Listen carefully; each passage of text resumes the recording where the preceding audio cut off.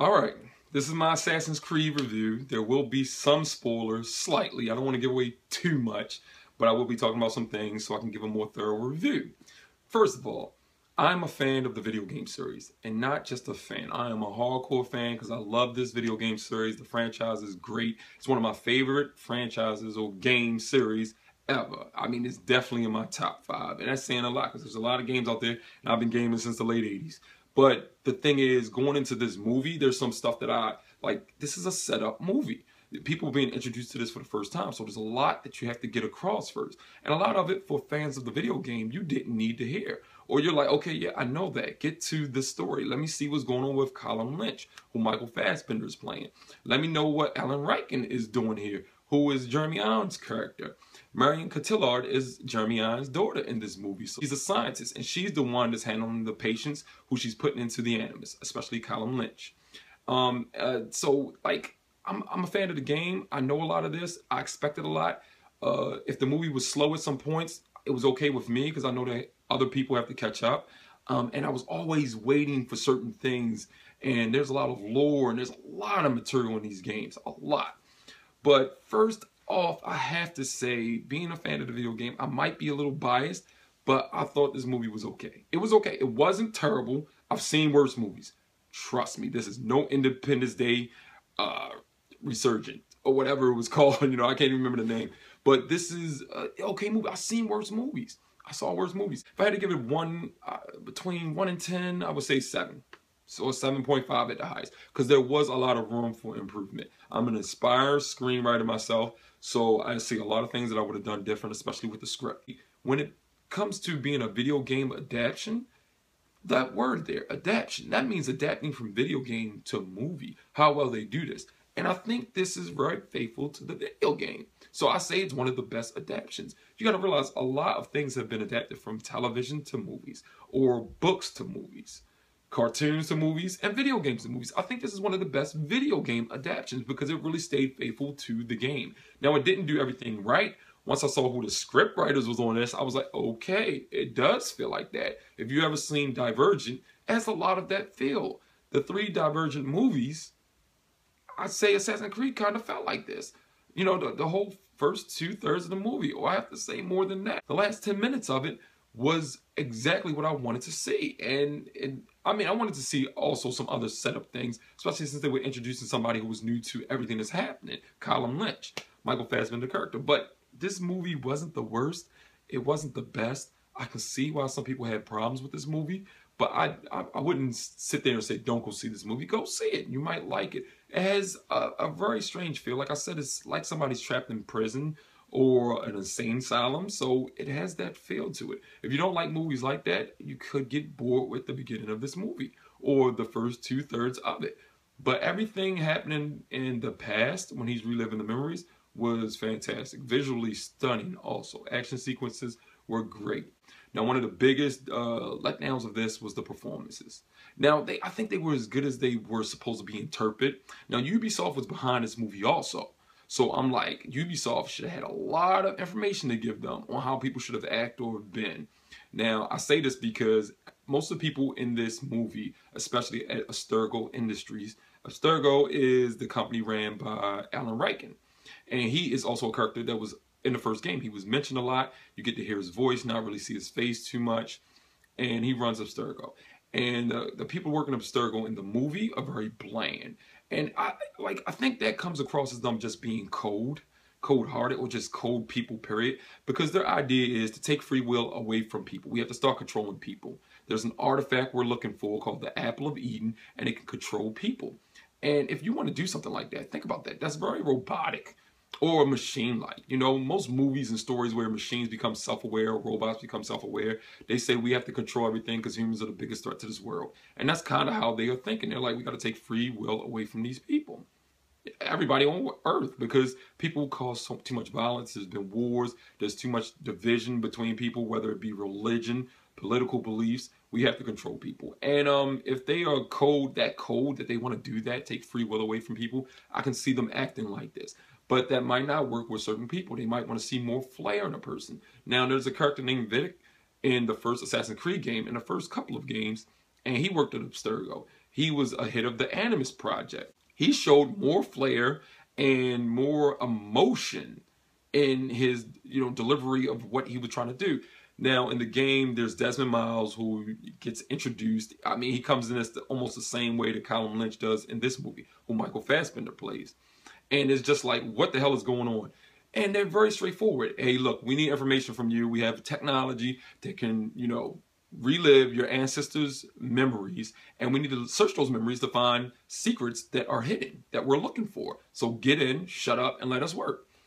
Be cooperative, we'll let you go. If not, it's going to be bad for you, especially when we take the long route to get this information from you. So, I mean, that's pretty much the setup, at the beginning. And you're thrown into this, the audience or new players to the game, into this movie and the game that way. It's just very like, okay, you'll learn more as the movie goes on. You'll learn more as the game goes on. It's very much the same type of pace. But the thing here, like I said, the performances, Marion Cotillard, she showed some passion at moments. She was a scientist and she was a hit of the Animus Project. So she didn't want, anybody to get hurt. She wanted to take care of the people the best way possible. She wanted to take her time. She had a goal to reach, but she wanted to do it the right way without putting somebody's, mind in jeopardy, damaging their mind, because this machine plays with your mind. But her dad is like, just do it. You know what I mean? Just like that, just do it. Hurry up. Now, there's characters in the video game that was like, we have to hurry up. If we don't get it now, we're wasting time. They showed more flair, and that wasn't happening in this movie. So I can see the people saying, oh, the performances weren't top notch. This is definitely, no performance in this is going to get nominated for awards. Really, off of that, it's not happening. There's a lot of lore in this, a lot of weapons with the assassins, a lot of, just information, a lot of little references to the game, and that was cool, but there's a lot more to go. In the game, there's so much information. You walk past a church, you press a button, it brings up this page of information just about the church, and these are historical settings and buildings that really exist in the real world that they put into this game. Now, they mix a lot of fictional stuff with real world history in the games, and it kind of put a twist on things. Like, it's always a secret with something in everything. The assassins, who are supposedly the good guys in the game, but with, a twist, because some of them don't think they're necessarily completely good guys. And the Templars, where some people think, their idea is right, their way of doing it is wrong, trying to control people. They're very much the bad guys, or the worst of the two in the game. And the same is for this movie. Abstergo Industries was started by the Templars, and they hunt out assassins to get their memories, because assassins were protectors of these artifacts that they're looking for, like the Apple of Eden. So that's the whole thing. We got to find these assassins, because they used to guard these artifacts, and they always wanted to stop us from reaching our goals for thousands of years. The other part of this movie takes place in 1492. In Spain, during the Spanish Inquisition. And those parts are mainly action parts, and they're fantastic. It's what you expect in the game when you play the game part as the assassins. There's a lot of parkour, there's a lot of action, combat, hand-to-hand, weapons like staffs, swords, and there's a mythology. We are protectors of the people's free will, and the Templars are the bad guys, and they want to take it away.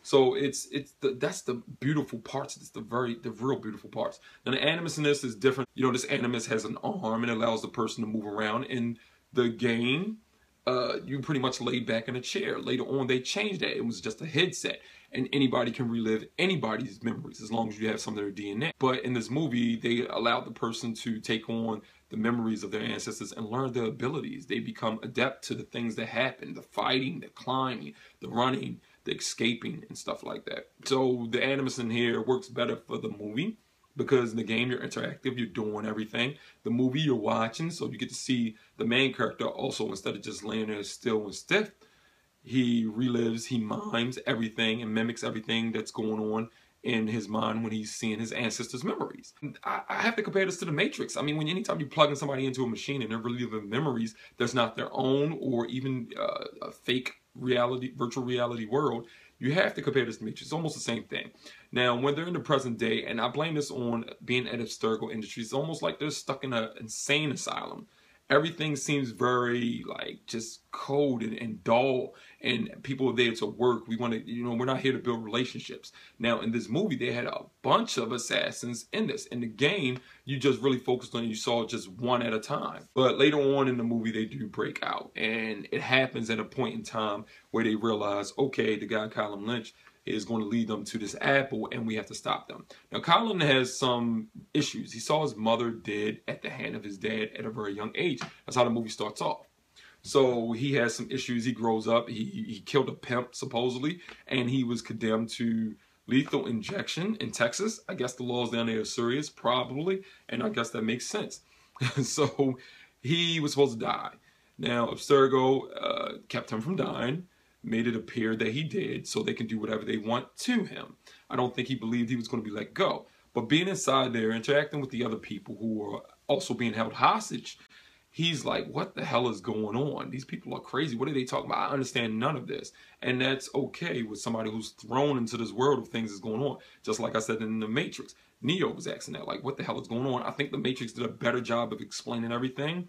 Morpheus, the way that he explained things, he just was so cool about it, and he had these cool references, and he had these just, like examples. He used Alice in Wonderland. You come down a rabbit hole with me. What if I told you this world wasn't real? Do you want to know the truth, or do you want to stay here and just live your life in the best way possible and be ignorant to what's really going on in the world? And this is, the good guys didn't come get him to relive his memories, so it's a little different.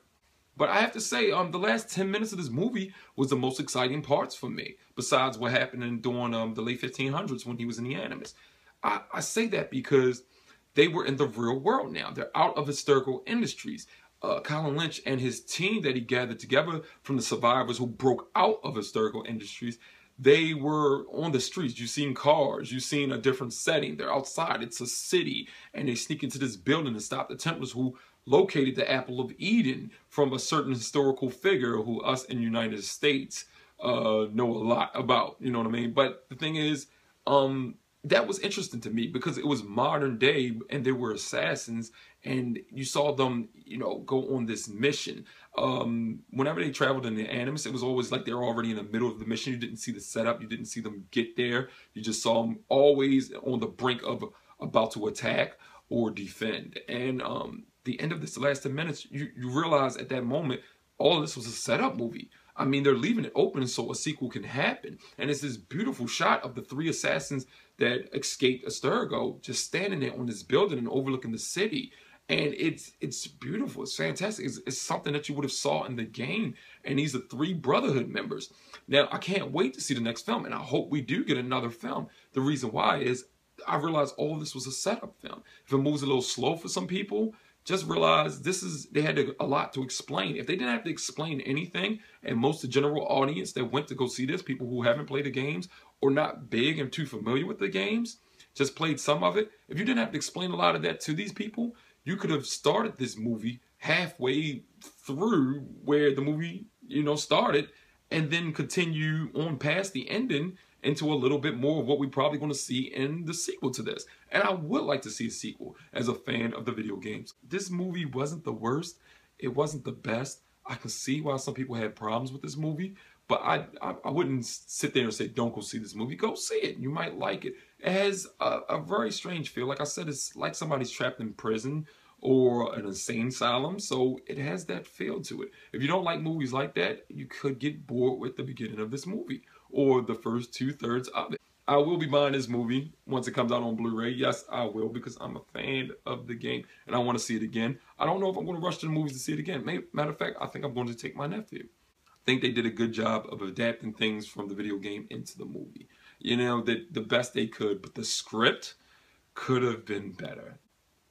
The writing just was a little off, which made the performances off. If that's how the characters were portrayed on paper.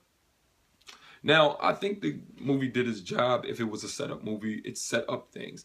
I guarantee you, if we get a sequel, it's going to be way better. Whether it be from complaints of people who didn't like the movie, or people who did like the movie but had complaints, like me, just a few things.